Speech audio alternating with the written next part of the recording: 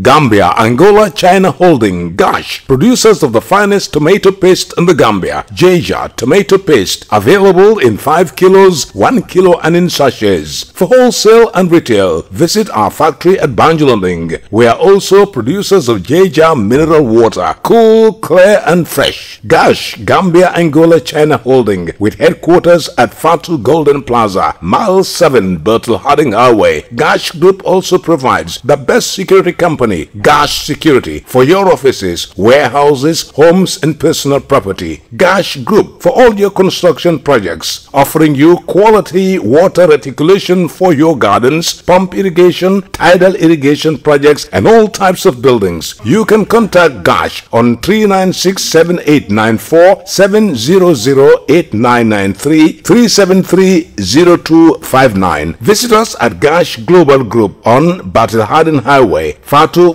Golden Plaza. Our website www.gashglobal.com. Gambia, Angola, China Holding, GASH. Yunus English School. For quality and affordable education, look no further. Yunus English School has what you've been looking for. Yunus English School is a leading institution in the Gambia with nursery, lower basic, upper basic and senior secondary education with magnificent teaching and learning facilities. Yunus English School has highly qualified and experienced teaching staff preparing students for university and beyond. Yunus English School is an institution with distinct academic excellence, and the school operates not only in the usual 5 days a week but 6 days a week, Mondays to Saturdays, breaking a remarkable record on credit hour coverage for all our students. Contact Yunus English School today to register your children on 77814443 or 7070091 or still on 9249426. Better still, you can email yunusenglish@yahoo.com. At Yunus English School, excellence is a priority without compromise.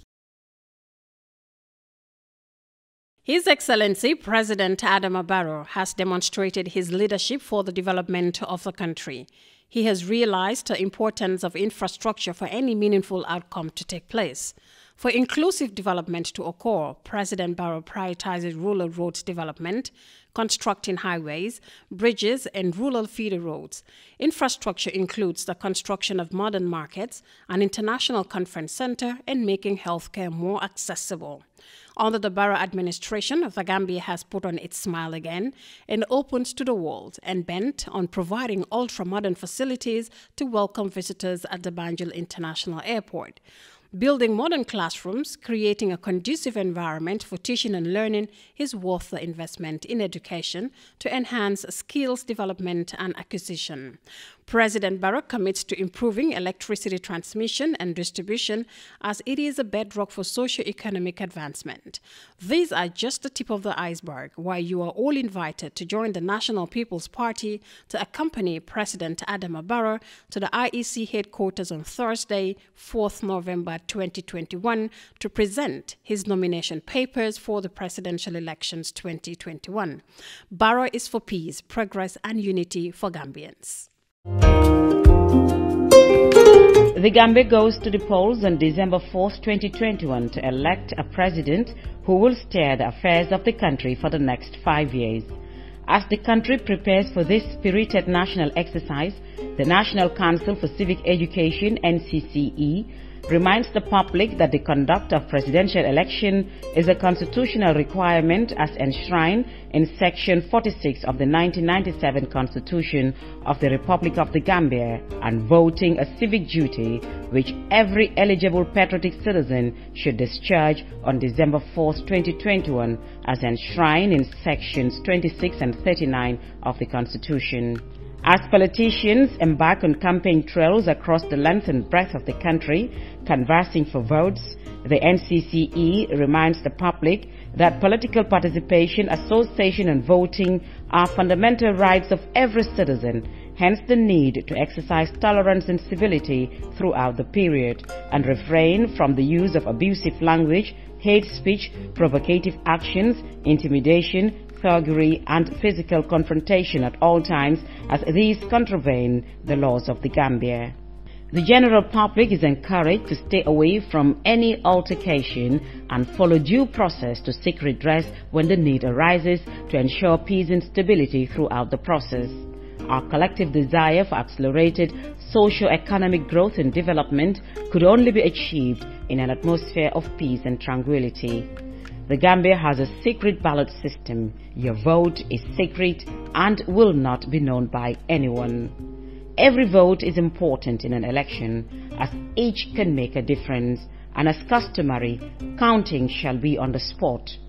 Political affiliation is your right. Your vote, your choice. Vote wisely. This message is brought to you by the National Council for Civic Education with support from the United Nations Development Programme.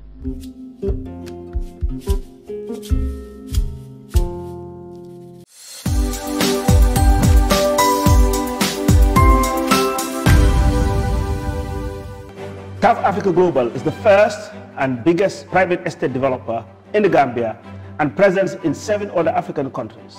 We take pride in leading innovation in all spheres of real estate sector in the Gambia and beyond. As such, we are launching the development of the first smart and modern office and retail towers in the Gambia called TAF Twins. The TAF Twins is located in the heart of the Kanifing institutional area and 10 minutes drive away from Banjul. TAF Twins is designed to have 5 floors of office spaces ranging from 50 square meters to over 1,000 square meters with 2 elevators, central air conditioning, 24 hours electricity and water supply, with the ground floor reserved for banking, supermarket, restaurant and coffee shop.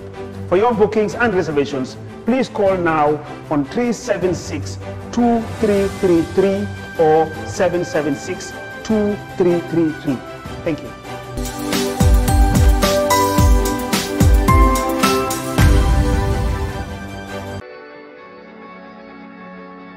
The Red Cross emblem. The unauthorized use of the Red Cross emblem in the Gambia is illegal and punishable by law. Did you know that in the Gambia, only the Gambia Red Cross Society and the medical services of the Gambia Armed Forces with specific restrictions are allowed to use the Red Cross emblem?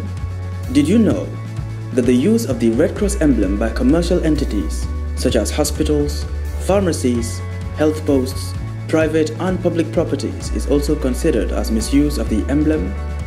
That its misuse could threaten Red Cross missions and put humanitarian workers at risk? The emblem is fully protected by the international humanitarian law and the laws of the Gambia, and its misuse by any other party leads to its violation, which is sanctioned with penalties. The Gambia Red Cross utilized the emblem to signify our promise, neutrality and impartiality, to provide assistance to all people in need regardless of race, color, belief, religion or political affiliation. It serves as a symbol of protection and assistance for the Red Cross teams, while to those we serve, it is a symbol of hope. Let's know, respect and protect the Red Cross emblem.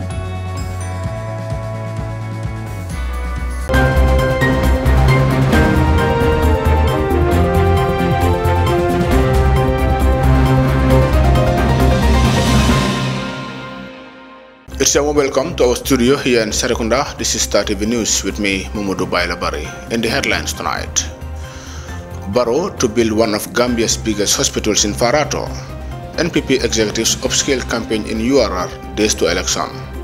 CA to begin campaign on Sunday after defeating IEC in court. Edward Francis Small Teaching Hospital to be renovated at 176 million. Esa Fall says Gambian youths signal change. On the international scene, DR Congo worker abuse, foreign-owned companies prioritizing profit. US businesses face supply shortages ahead of holidays. Global supply crisis, shipping delays for Chinese-made goods. These were the headlines, and now the news in detail.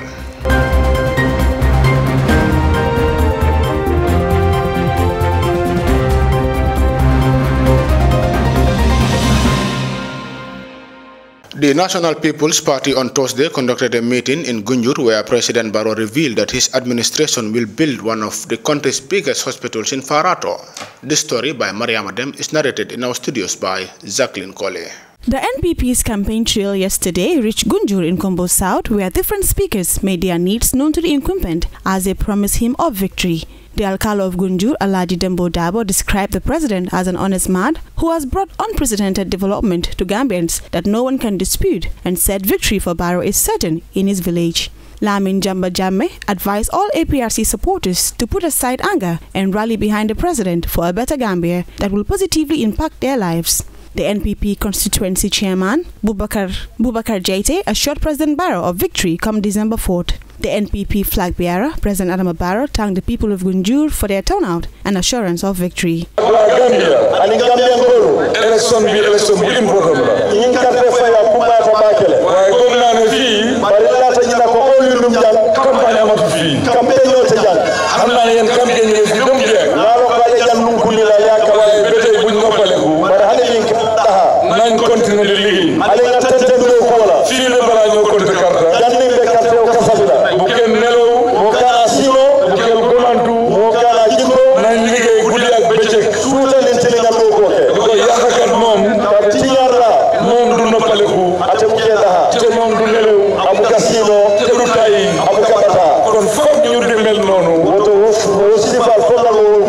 On the 4th of December 2021.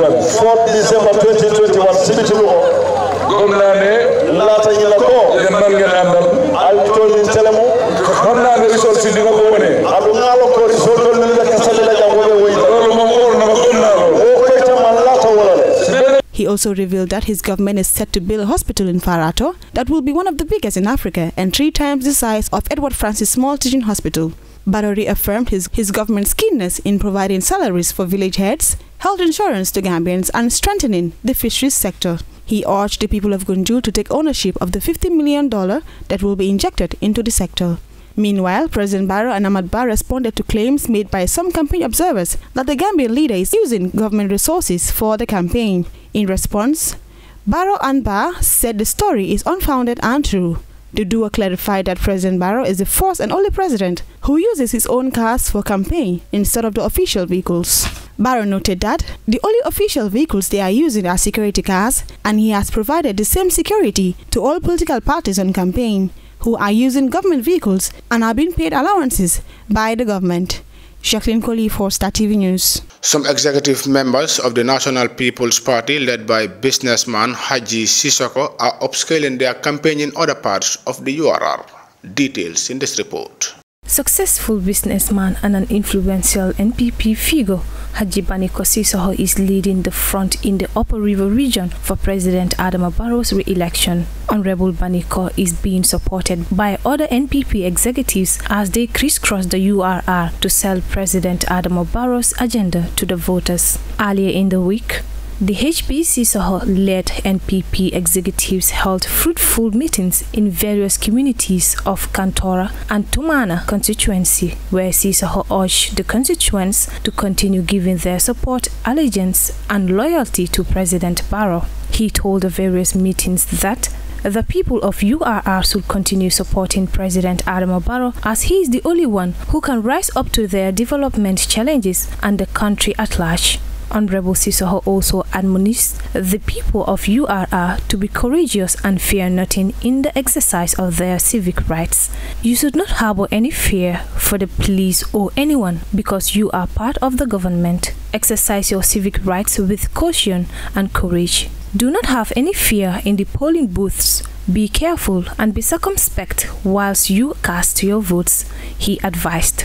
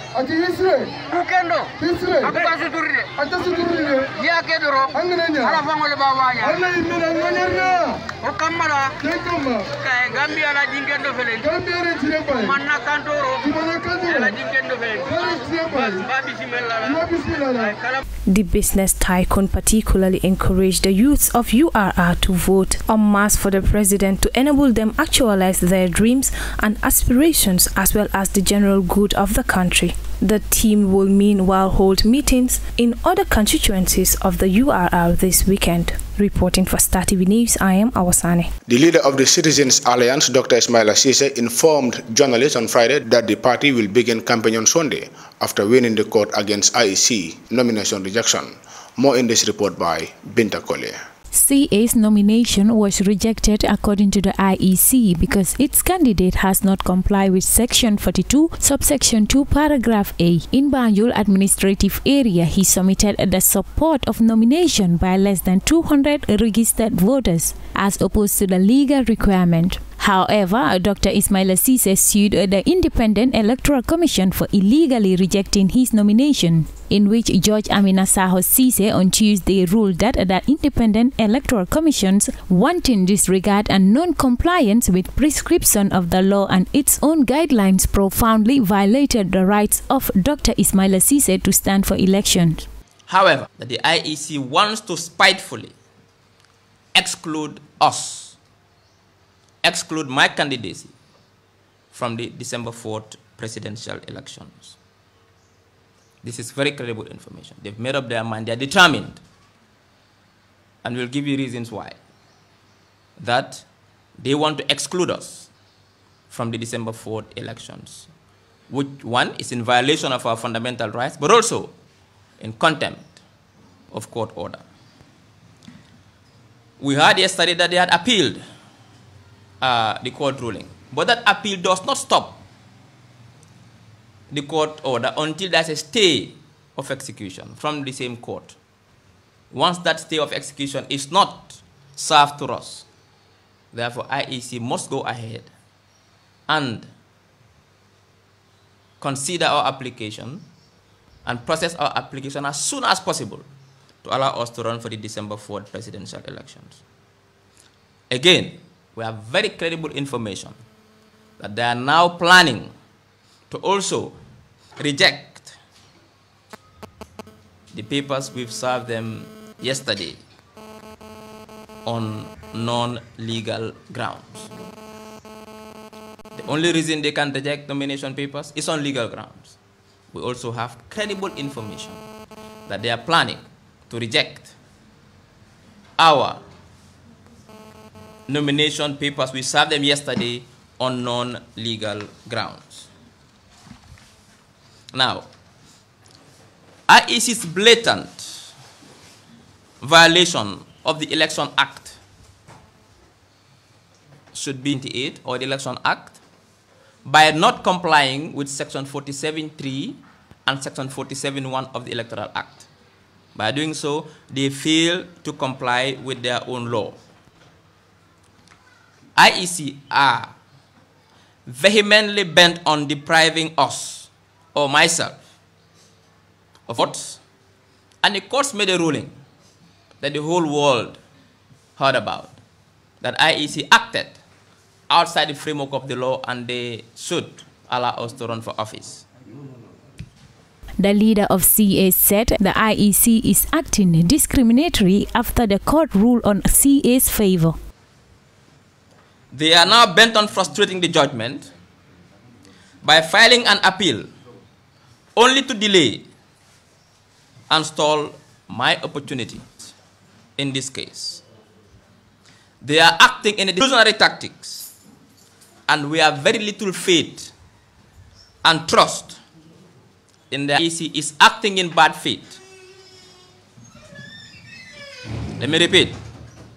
IEC is acting in bad faith. They are discriminatory and very little faith and trust in the IEC. We are aware that the IEC lacks the capacity and the competence and are ill-prepared. But this is not our fault. And so, we should not be punished for this. We think it is unfair to arbitrarily prey on myself and Honorable Mai Fatty and other candidates. The IEC is yet to act fairly, and they have even submitted a fresh nomination application, but that will not stop them from commencing campaign this Sunday. Because of this issue of law, the High Court made a ruling that IEC acted in a manner which is not in line with their own very law.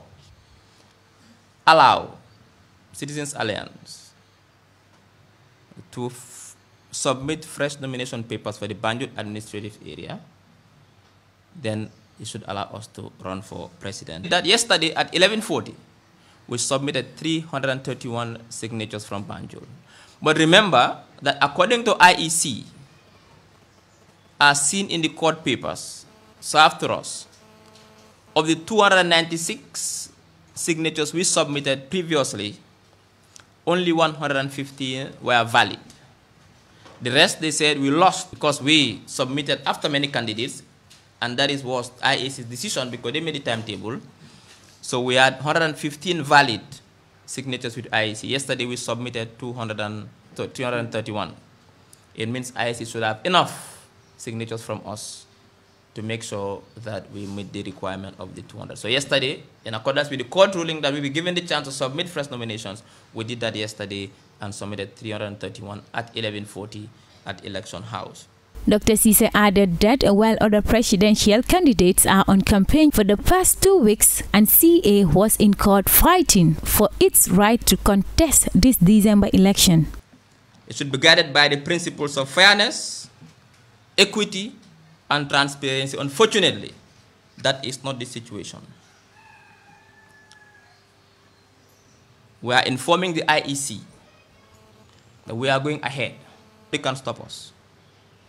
We are starting our campaigning on Sunday, and we are going to contest these elections, and Sambujang and IEC cannot stop us.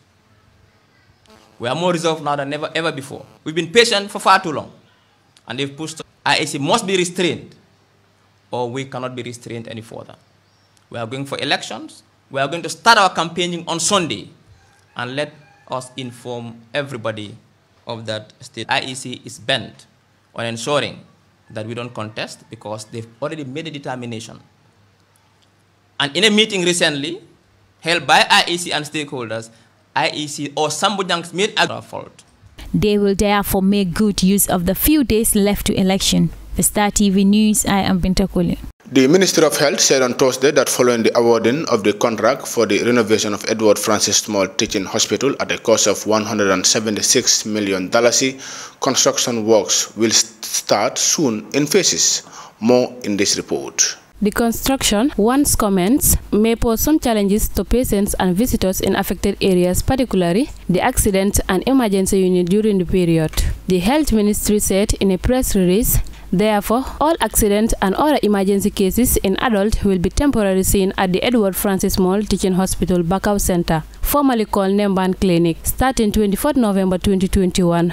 The release added, during the renovation phase, all referral meant for the accident and emergency unit at the Edward Francis Small Teaching Hospital in Banjul are requested to go to Edward Francis Small Teaching Hospital Bakau Center. However, maternity-related cases will continue to be seen at Edward Francis Small Teaching Hospital in Banjul. The ministry advised as it solicits the support and cooperation of the public and all health facilities during the period of the renovation works at the Edward Francis Small Teaching Hospital in Banjul. Reporting for Star TV News, I am Hadi Mja. Presidential hopeful Esa Mbai Fall has returned from the first leg of his campaign, and some of the things that he observed on the campaign trail include the burning desire of youths to effect a positive change.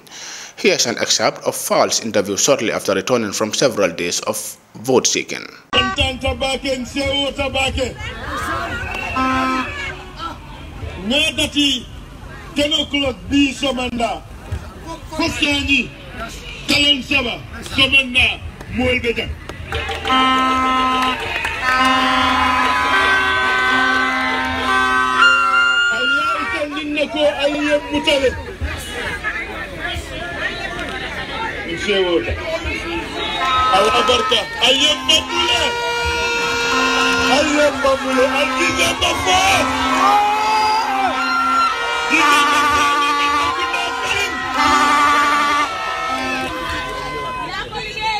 You see, the Gambian youth have spoken.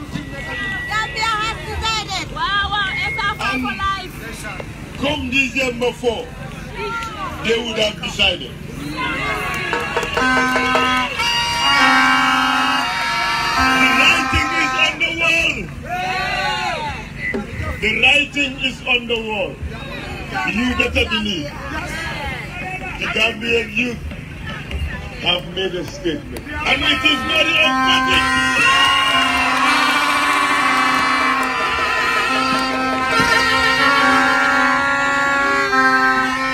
I thank you all. Ngalbe Jai Allah to Allah control. Pour Allah bara jimma aliye min ibi gana maje yinketa nyimbanko from 10 o'clock for Saji then I would go yore 10 o'clock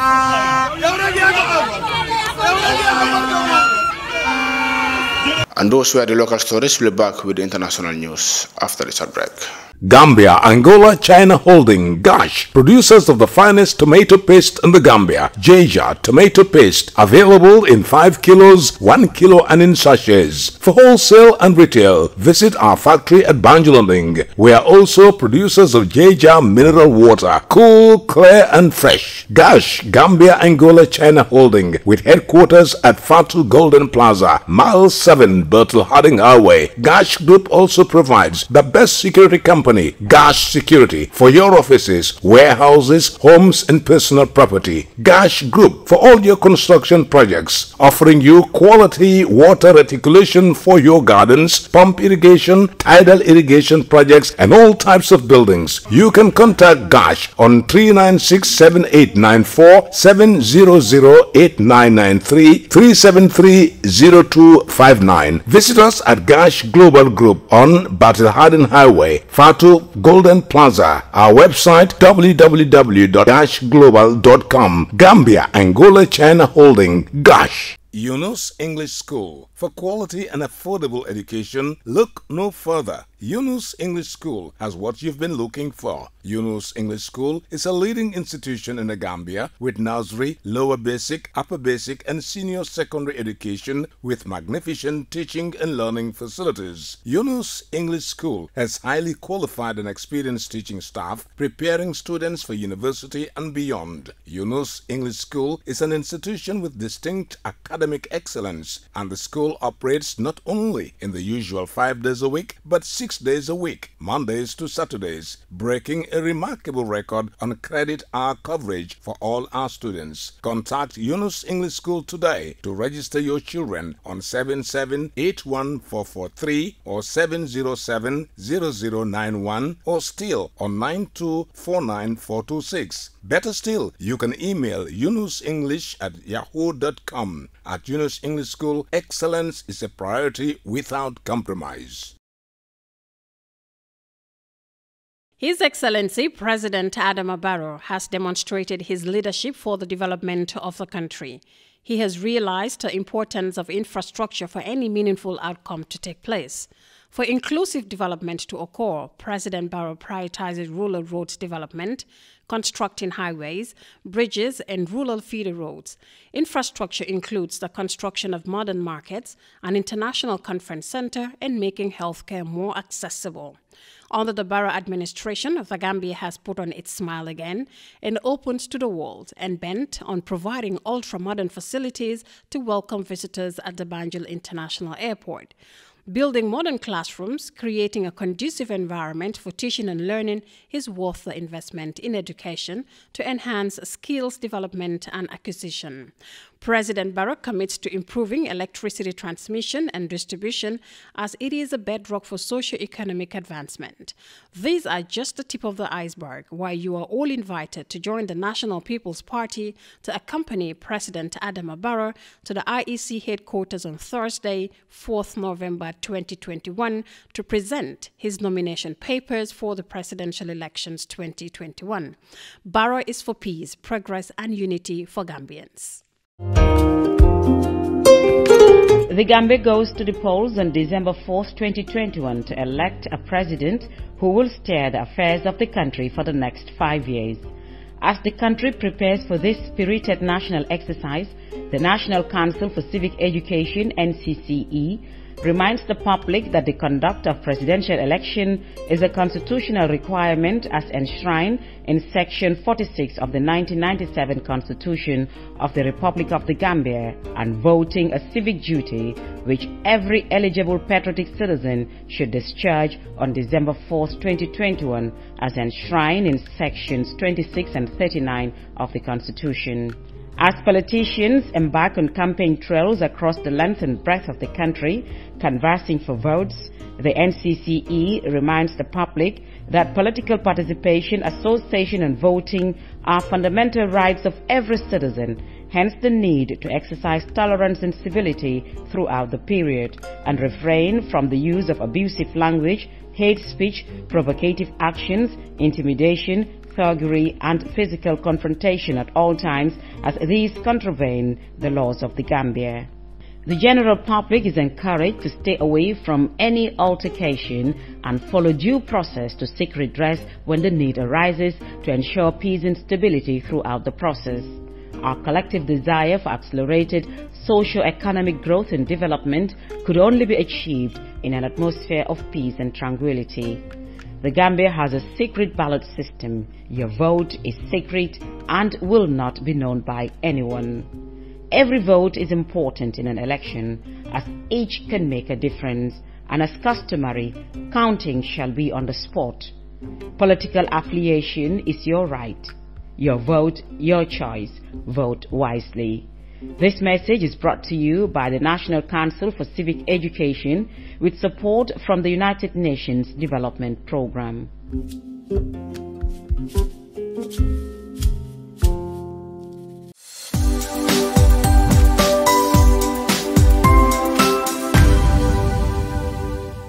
TAF Africa Global is the first and biggest private estate developer in the Gambia and present in 7 other African countries.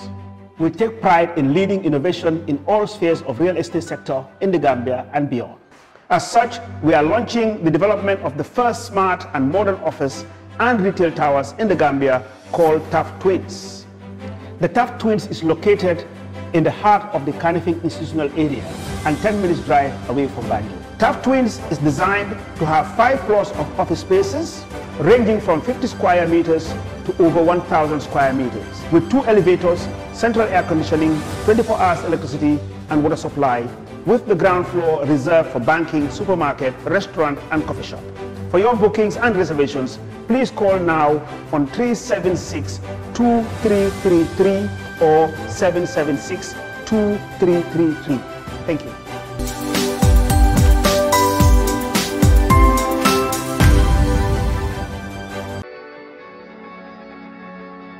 The Red Cross emblem. The unauthorized use of the Red Cross emblem in the Gambia is illegal and punishable by law. Did you know that in the Gambia, Only the Gambia Red Cross Society and the medical services of the Gambia Armed Forces with specific restrictions are allowed to use the Red Cross emblem?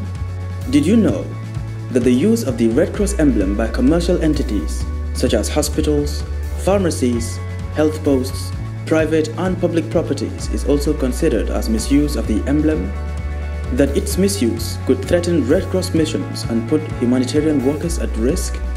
The emblem is fully protected by the international humanitarian law and the laws of the Gambia, and its misuse by any other party leads to its violation, which is sanctioned with penalties. The Gambia Red Cross utilized the emblem to signify our promise, neutrality and impartiality, to provide assistance to all people in need regardless of race, color, belief, religion or political affiliation. It serves as a symbol of protection and assistance for the Red Cross teams, while to those we serve, it is a symbol of hope. Let's know, respect and protect the Red Cross emblem. Welcome back after that break in commercials. If you're just tuning in, this is Star TV News from our studios here in Serekunda. And now to the international news. Riot groups have accused of foreign-owned mining companies in the Democratic Republic of Congo of widespread abuse, including physical beatings. Al Jazeera's Malcolm Webb reports from in Lualaba Province, DRC, warning this report contains disturbing images. Gerard Colombo went to work as normal on the 11th of October. His family haven't seen him since. He was a truck driver at an industrial cobalt mine that belongs to a Chinese company here in the Democratic Republic of Congo. His wife's too traumatized to talk about it. Gerard's brother, Jean-Patrick, was told about what happened by another worker. His truck broke down in the mine at around 3:30 in the morning. He reported it on the radio and waited for help. When his colleague arrived later and opened the truck cab, he found only his hard hat, his shoes and blood. Other workers filmed what they saw on a mobile phone. They're saying, "You Chinese have slaughtered him. Where's his body?" Days later, this video was circulated on social media. A worker films two men wearing the mine's uniform and accuses them of burying a body. It's left Gerard's family wondering if it was him. They went to ask at the mine. They say the managers gave them $500 and this signed paper stating that the money was for mourning. But they didn't answer any questions. This is where Gerard worked. The company's called Sycomine. It didn't respond to our requests for comment. It's one of several state-backed Chinese companies that have bought most of the cobalt mines. Gerard's disappearance is just the latest of many allegations of abuses committed by foreign mine managers. Mined minerals make up almost all of Congo's exports, and here, the city of Kolwezi is at the heart of it, especially for cobalt. Foreign mining companies earn a lot more wealth from it than most of the workers here, and there's a feeling among many miners that some of the foreign workers simply don't care about the rights of Congolese people. This social media video shows Chinese managers ordering Congolese soldiers to beat men who tried to steal rocks with cobalt, for which demand is soaring for its use in electric vehicles. The provincial governor told us she's cracking down on mistreatment in mines. When I saw one of the workers being beaten, you can ask, I make my decision. These Chinese people was being arrested, they was in prison. Their arrest was well publicised. Rights groups say they were discreetly released soon after. The state authorities are very weak in the face of Chinese economic and political interest. The Chinese companies have ministers and MPs in on their deals. This makes them very powerful and uncontrollable. Jean and his brothers meet almost every day by the courthouse in Kolwezi to check on the public prosecutor's investigation into Gerard's disappearance. They say the delays and excuses just keep coming. They're worried there'll never be justice for Gerard, but they keep seeking it. There's nothing else they can do. Malcolm Webb, Al Jazeera, Kolwezi, Democratic Republic of Congo. The coronavirus pandemic has shuttered many businesses and closed borders around the world, leading to disruptions in global supply chains. Now the US is bracing for delays that could stretch into Christmas as businesses try to get their goods through bottlenecks. And it is severely affecting these companies' ability to conduct their day-to-day operations. Al Jazeera's Gabriel Elizondo reports from Hoboken in New Jersey, the US.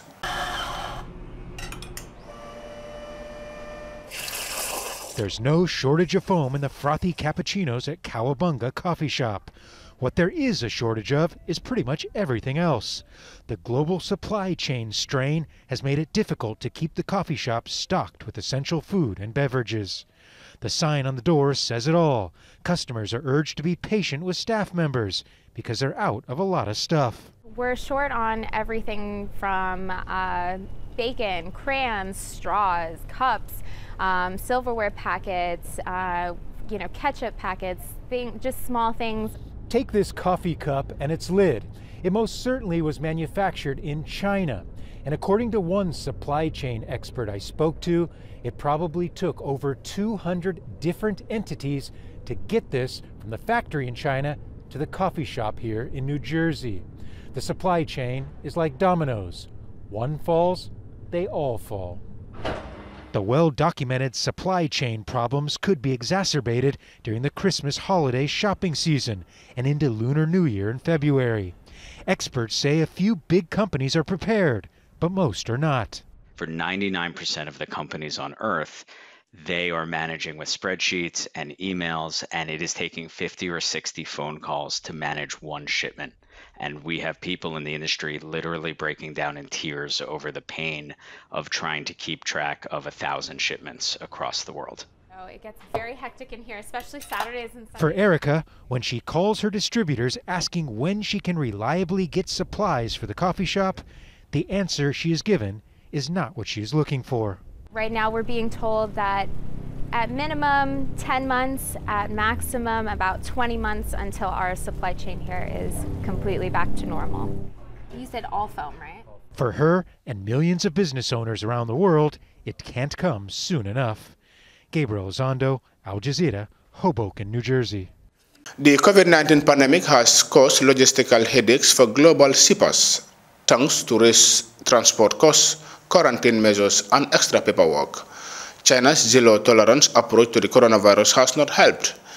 In May, it closed one of its busiest ports because of a COVID-19 outbreak that has affected the supply of Chinese products to the United States, dampening the Thanksgiving Day holiday sales, when shoppers are traditionally on the hunt for bargains. Al Jazeera's Katrina Yu reports from Beijing, China.